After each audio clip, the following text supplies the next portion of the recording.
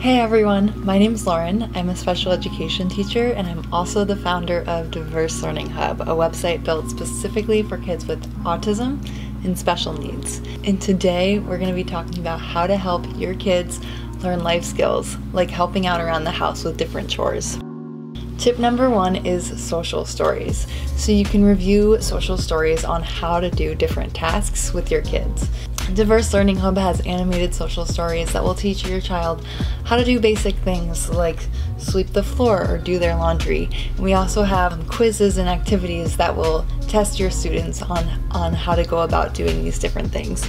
So start off with that, and that'll be a good introduction to showing your kids how to do these specific things. Tip number 2 is to introduce the tasks to them and to do some role play and demonstrate and just go back and forth with your child doing different activities. So if you're teaching sweeping, for example, you can take the dustpan, take the broom, and sweep the floor and demonstrate how that's done and show them, and then give them a turn, critique them, give them feedback on what they're doing right, and what they could do better, and just go through the process with them so that they can have your example and they can also have a hands-on experience.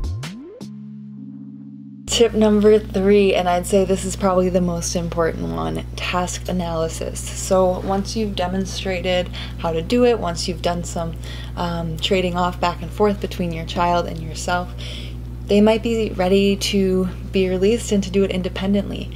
But in order to make this process go seamlessly, it's important to make a task analysis. You can do it a checklist, and I'm going to show you guys some examples of what this looks like.